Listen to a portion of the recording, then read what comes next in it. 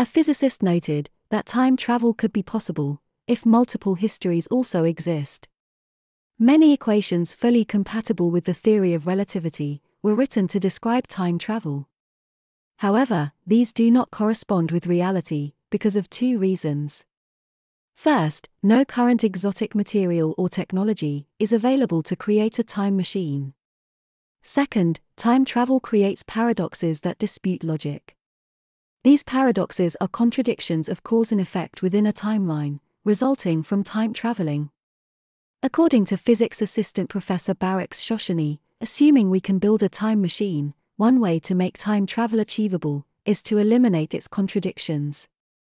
He and his students are working on finding a concrete theory of time travel, with multiple histories fully compatible with general relativity. Even if there is such a theory, this would not be enough to prove that time travel is possible, but it would at least mean that time travel is not ruled out by paradoxes. What is your take on time travel? Is it ever going to be possible?